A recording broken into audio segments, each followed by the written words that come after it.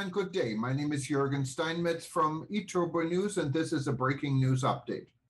For more news updates and shows, please go to youtube.com/travel news group. youtube.com/travel news group. Here's our update. The Bahamas is in a good position to benefit from investment and multicultural segment. The Bahamas may be the ideal country to invest in for African hotel owners and investors.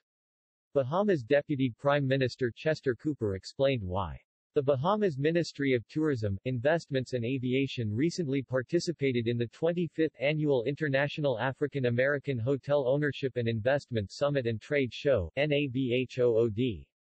The National Association of Black Hotel Owners, Operators and Developers NABHOOD, mission is to create wealth within diverse communities by increasing the number of minorities developing, managing, operating, and owning hotels, while expanding vendor opportunities and executive-level jobs.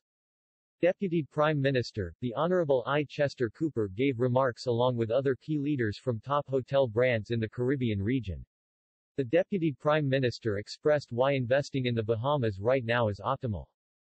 In recent years, the Bahamas has benefited from close to $3 billion in foreign direct investment. Development projects have ranged from mega resorts, marinas and attractions to boutique hotels. This ongoing development activity is a strong indicator of one thing, investor confidence, said Cooper.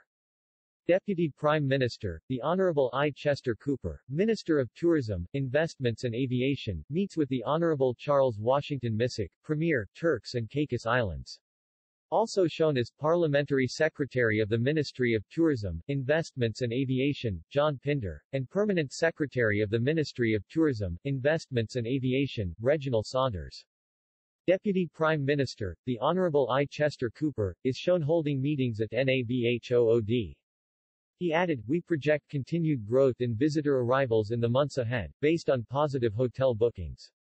There has been a significant increase in airlift fueled by pent-up demand for travel. Currently, there are direct or one-stop flights to the Bahamas from every major region of the United States." Deputy Prime Minister, the Honorable I. Chester Cooper, Minister of Tourism, Investments and Aviation, is shown with the Honorable Charles Washington Missick, Premier of Turks and Caicos Islands, and other hotel developers. Deputy Prime Minister, the Honorable I. Chester Cooper, Minister of Tourism, Investments and Aviation, and Parliamentary Secretary of the Bahamas Ministry of Tourism, Investments, and Aviation, John Pinder, are interviewed by the publishers of Black Meetings and Tourism magazine, Saul and Gloria Herbert. The Deputy Prime Minister in his closing remarks encouraged all attendees to invest in the Bahamas. The Bahamas has in place all the prime conditions conducive to propelling economic growth, in the short to medium and long term. I invite you to come to the Bahamas, invest and grow with us.